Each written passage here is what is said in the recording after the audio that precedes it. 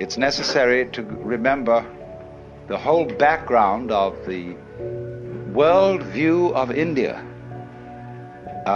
In other words, what we're going to study first of all to understand Buddhism is Indian cosmology, just as you would have to study the cosmology of the Ptolemaic view of the world in order to understand Dante, and in order to understand lots of things about medieval Christianity. So the cosmology of the Hindus, their view of the universe, has come right into Japanese life through Buddhism, but it antedates Buddhism. Buddhism simply adopted it as a matter of course, just as now if you invented a new religion, you would probably adopt the cosmology of modern astronomy. Well, now, how does the Hindu see the world? You know, there are really three great views of the world that human beings have had. And they go, one is the Western view of the world, which looks upon the world as a construct, an artifact, by analogy with ceramics and carpentry. Then there is the Hindu view of the world, which is dramatic, looks on it as a play. And then the Chinese view, which is organic and looks upon the world as an organism, a body. But the Hindu view sees it as a drama. And it's simply this: there is what there is, and always was and always will be, which is called the self. That in Sanskrit is Atman, A-T-M-A-N. And the Atman is also called Brahman. Brahman, from the root bri, to grow, to expand, to swell, is actually related to our word breath. So Brahman, the self, according to the Hindu view, plays hide and seek with itself for always and always and always. How far out, how lost can you get? So here each one of us, according to the Hindu idea, is the Godhead on purpose, getting lost for the fun of it. And how terrible it can get at times. But won't it be nice when you wake up? That's sort of the basic idea. And I found it's an idea that any child can understand. It has great simplicity and great elegance. Now, in part of this cosmology, we must understand another feature of this conception of the universe. Not only, you remember now the kalpas, the periods of time, the yugas, the qualities of the time through which the universe goes, but there's the final thing, which are called the six worlds, or the six paths of life. And this is very important for Buddhism, although it comes from Hinduism, is represented in what is called the Bhava Chakra. Bhava means becoming, B-H-A-V-A. Chakra, C-H-A-K-R-A, means wheel. The wheel of becoming, the wheel of birth and death. And it has six divisions. It has the top people and the bottom people. The top people are called Deva, D-E-V-A. The bottom people are called Naraka, N-A-R-A-K-A. Devas are angels, and they are the people who are the supreme spiritual successors. The Naraka are tormented in purgatory, and they are the supreme spiritual failures. They are the poles, the happiest people and the saddest people. Then in between there comes the world of the pretas, next to the Naraka, next to the purgatory. The pretas are the frustrated spirits who have tiny mouths and enormous bellies, huge appetites, but very, very limited means of satisfying it. Then next, they come between the Narakas and the Devas at the top. Next up from the pretas are the human beings. And they are supposed to hold a middle position in the six worlds. Then you go up from the human beings to the Devas, and then you start coming down again. The next world is called the Ashura, and those are the wrathful spirits, the personifications of storm and all the anger and violence of nature. Next down is animals, coming between the Ashura and the purgatories again. Now all these needn't be taken literally. They are different modalities of the human mind. We are in the Naraka world when we are frustrated and in torment. When we are merely chronically frustrated, we are in the Preta world. When we are in a state of equanimity, even-mindedness, we are in the human world. When we are deliriously happy, we are in the Deva world. When we are furious, we are in the Ashura world. And when we are dumb, we are in the animal world. So these are all modalities. And it would be said now, this is terribly important to understand Buddhism. Because the better you get, the more you go up to the Deva world. The worse you get, the more you go down to the Naraka world. But everything that goes up has to come down. So you can't improve yourself indefinitely. If you improve yourself beyond a certain limit, you simply start to get worse. Like when you make a knife too sharp, it begins to wear away.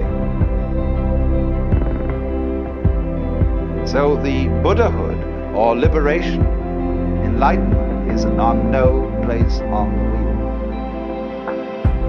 unless it might be the center. By ascending, by becoming better, you tie yourself to the wheel by gold chains. By retrogressing and becoming worse, you tie yourself to the wheel with iron chains. But the Buddha is one who gets rid of the chains altogether. And so this will explain why Buddhism, unlike Judaism and unlike Christianity, is not very, very frantically concerned with being good. It is concerned with being wise. It is concerned with being compassionate, but different from being good. With having tremendous sympathy and understanding and respect for all the ignorant people who don't know that they're it, but who are playing the very far-out game of being you and I. So this is why every Hindu greets his brother not by shaking hands, but by putting his hands together and bowing. This is why Japanese bow to each other, basically. This is why Buddhist rituals are full of the bowing gesture, because you are honoring the self, playing the roles of all the people around you, and all the more honor is due when the self has forgotten what it's doing, and is therefore in a very far-out situation. Now, that is the basic Hindu view of the world. That's the cosmology which goes along with Buddhism. According to taste, temperament, tradition, popular belief and so on, there is this additional idea that when the Lord, the self, pretends that it's each of us, it first of all pretends that it is something called the Jivatman. The Atman, the self, pretends to be an individual soul called a Jivatman. And the Jivatman reincarnates through a whole series of bodies, life after life after life. And according to what is called karma, karma literally means doing. The law of doing, whereby acts occur in a series and they are linked with each other in an unbreakable chain. So everybody's karma is the life course that he will work out through maybe innumerable lifetimes. I'm not going into that because a lot of Buddhists don't believe that. You will find that the Zen people, for example, are quite divided on this. They will say, no, we don't believe literally in reincarnation. That after your funeral, you will suddenly become somebody different, living somewhere else. They will say reincarnation means this, that if you sitting here now are really convinced that you're the same person who walked in at the door half an hour ago, you're being reincarnated. If you're liberated, you'll understand that you're not. The past doesn't exist. The future doesn't exist. There is only the present, and that's the only real you that there is. The Zen master Dogen put it in this way. He said, spring does not become the summer. First there is summer, and then there is spring. Each season stays in its own place. And so in the same way, the you of yesterday does not become the you of today. T.S. Eliot has the same idea in his poem, The Four Quartets, where he says, when you've settled down in the train to read your newspaper and so on, you are not the same person who a little while ago left the platform. If you think you are linking your moments up in a chain. And this is what binds you to the wheel of birth and death. But when you know that every moment at which you are is the only moment, this comes into Zen. A master will say to somebody, get up and walk across the room. And he comes back and he says, where are your footprints? They've gone. So where are you? Who are you? When we are asked who we are, we usually give a kind of recitation of a history. Well, I'm so-and-so, I was given this name by my parents, I've been to such and such a college, I've done these things in my profession, and I produce a little biography. Buddha says, forget it. That's not you. That's some story. That's all gone, that's all past. I want to see the real you are now. Well, nobody knows who that is, you see.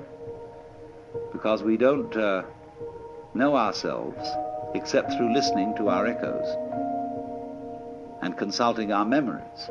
But then there's a real you, and that again leads us back to this question. Who are you? That is the real you. We shall see how they play with this in Zen, by the koans, to get you to come out of your shell and find out who you really are. Well now, whereas in India, this worldview is tied up with a whole culture involving every circumstance of everyday life. Hinduism is not a religion in the same sense that, say, being an Episcopalian or even a Roman Catholic. Hinduism is not a religion, it is a culture. In this respect, it's more like Judaism than Christianity, because a person is still recognizable as a Jew, even though they don't go to synagogue. Because there's certain cultural things that Jewish people who come of a line of Jewish parents, people who have been practicing Jews, they still continue certain ways of doing things, certain mannerisms, certain attitudes, and so they are cultural Jews instead of religious Jews. Now, Hinduism is the same sort of thing. It is a religion culture. And so it involves living in India, really, to be a Hindu. Because of the differences of climate, the differences of arts and crafts, technology, you can't be a Hindu in the full sense in Japan or in the United States. So what is Buddhism? Buddhism is Hinduism stripped for export. Now the Buddha was a reformer, you might say, in the highest sense of a reformer. Someone who wants to go to the original form, or to reform it for the needs of a certain time. The word Buddha is a title, not a proper name. Same way as Christ means the anointed, and it's not the surname of Jesus. So Buddha is not the surname of Gautama. It means the one who is awakened, from the root in Sanskrit, Buddh, B-U-D-H, to know. The man who woke up, who discovered who he really was. Now the thing that we're in, the crucial point wherein Buddhism differs from Hinduism is it doesn't say who you are. It has no idea, no concept, and I emphasize the word idea and concept. It has no idea and no concept of God. Because Buddhism is not interested in concepts, it's interested in direct experience, and direct experience only. So from the Buddhist standpoint, all concepts are wrong. Just in the same way that nothing is really what you say it is. Is this a stool? It isn't now, it's a wastebasket.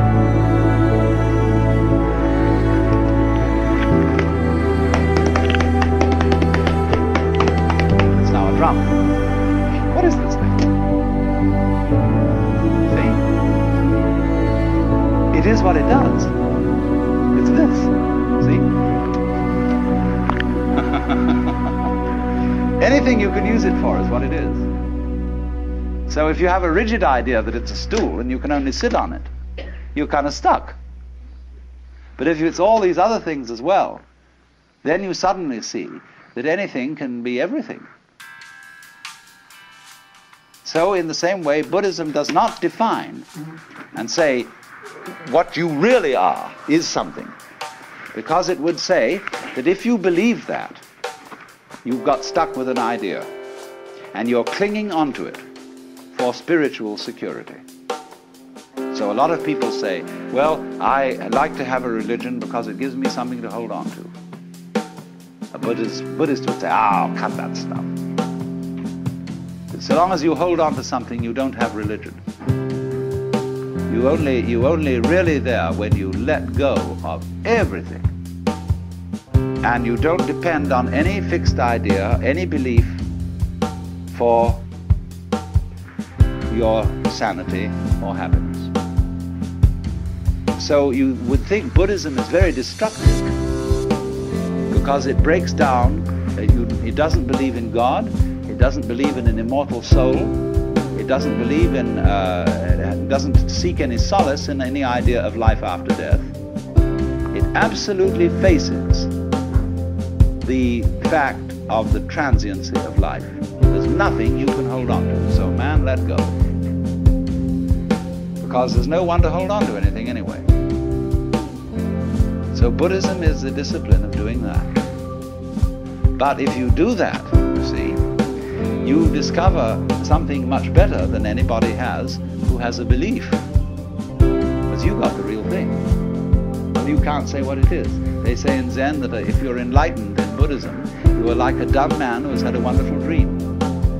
That is to say, when you've had a wonderful dream, you want to tell everybody what it is. But you can't, but you're dumb. You can't speak. So the real thing in Buddhism, which they call nirvana, which is a sort of equivalent to moksha. Nirvana means blow out. Phew! You know, the sigh of relief. Because if you hold your breath, you lose it. You hold on to yourself, you hold on to life, or breath is the spirit, you hold on to God, rock of ages cleft for me, let me cling on to you. It's all dead. It becomes just a rock, just an idol. But let go, breathe out, and you get your breath back. That's nirvana. So the Buddhist idea is, in doctrine, the highest negativism.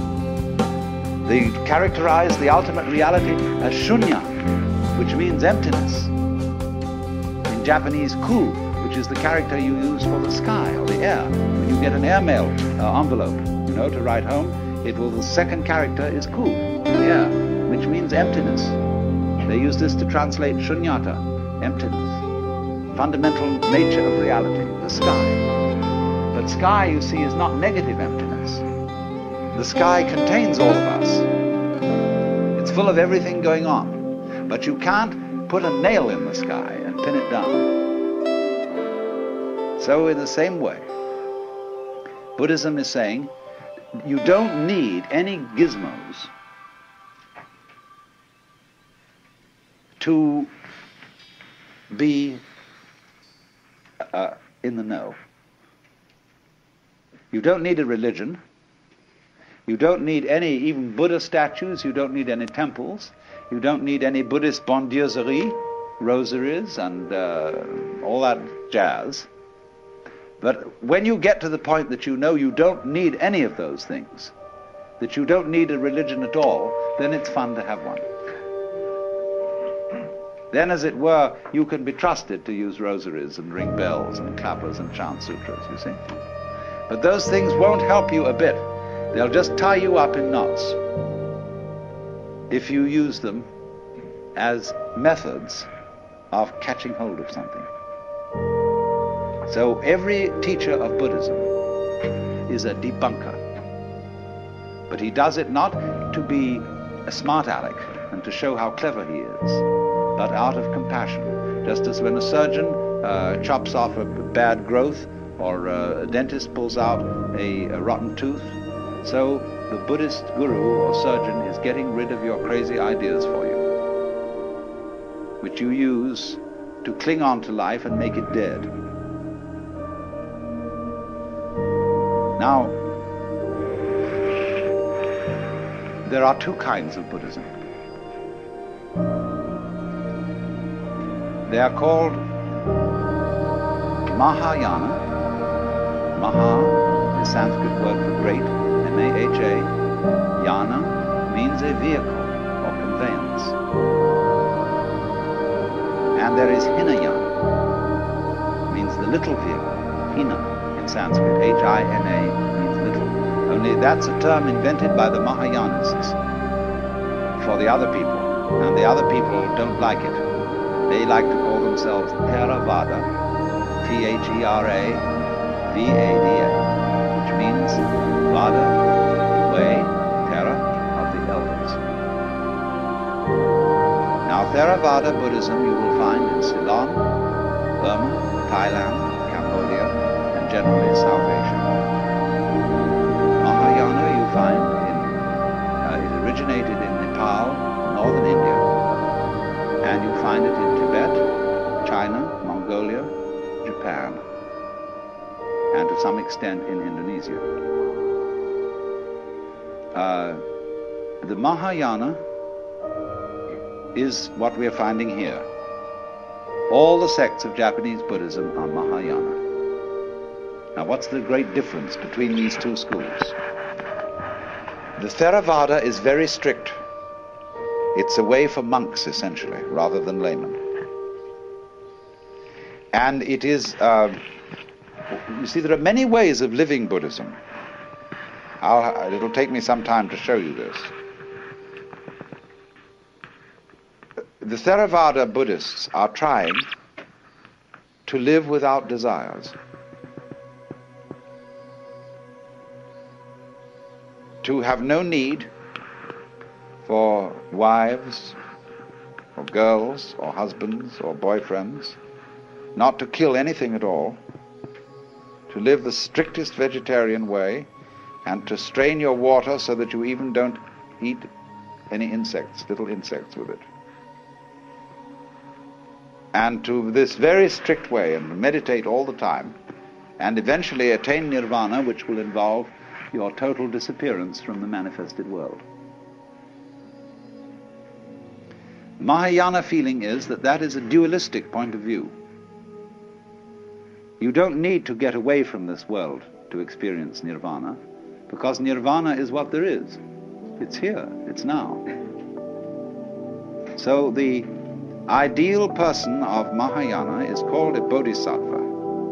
This originally meant somebody on the way to becoming a Buddha, but in Mahayana it has a different meaning. It means somebody who has become a Buddha, but has gone back into the world, in the spirit of compassion, to help all other beings to become awakened. Well, now that's an endless task. It's like filling a well with snow. Put snow into a well, it never fills up. So when in the Zen monastery they've said their homage to the Buddha, the Dharma, let's say the Buddha's doctrine or method, and the Sangha, the order of followers of the Buddha, then they take 5 vows. And one of them is, however innumerable sentient beings are, I vow to liberate them all. Well, so you see there's no end to that. Never comes a time when all sentient beings are liberated. But actually, from the standpoint of one who is a Buddha, he sees everybody as liberated. In other words, if I were to be a Buddha, I wouldn't say, now look everybody, I'm a Buddha, and I'm more experienced than you, and I know more than you, and you owe me respect on that account. On the other hand, I would see you all as being exactly right where you are. All of you Buddhas. And even those of you who don't know it, it would be right for you not to know it at this moment.